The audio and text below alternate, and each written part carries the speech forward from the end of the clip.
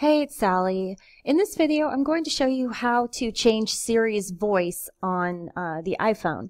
So go into Settings and scroll down until you find Siri right here.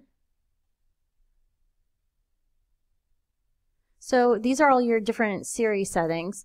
So if you want to allow Siri to come on by you just saying, "Hey Siri," you can do that here. I don't like that, so I'm turning it off. So right here is where you can change Siri's voice. So if I want to change her from American female, maybe I want to change her to Australian. So I can change it right there. And it's downloading right now. So Siri's voice has now been changed to an Australian female. So now every time she talks, it will be with an Australian accent.